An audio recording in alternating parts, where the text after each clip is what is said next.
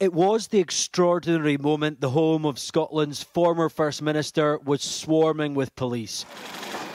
The day Nicola Sturgeon's husband was detained by detectives investigating SNP finances. Ex-Chief Executive Peter Murrell later released without charge. We've increased support from the last poll and it shows that Labour has fallen behind. Weeks before, the Sky News debate was in full flow as the candidates in the race to replace Sturgeon fought live on TV. The stakes were high.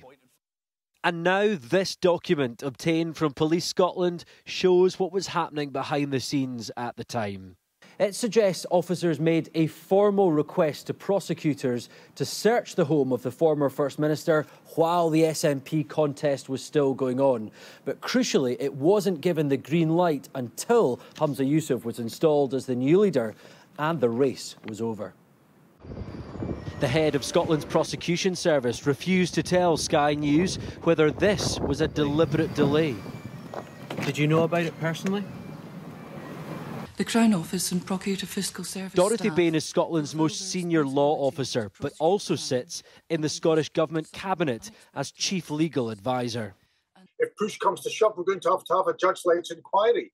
We simply cannot have political interference in the legal and justice system in Scotland. I'm disappointed that the Lord Advocate hasn't been quite clear and refuted this. This seems to give legs to the suggestion that somebody in the Crown Office has slowed down a prosecution, or investigation rather, and that is simply unacceptable.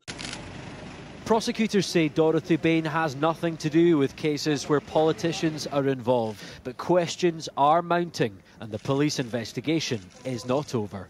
Conor Gillis, Sky News, Edinburgh.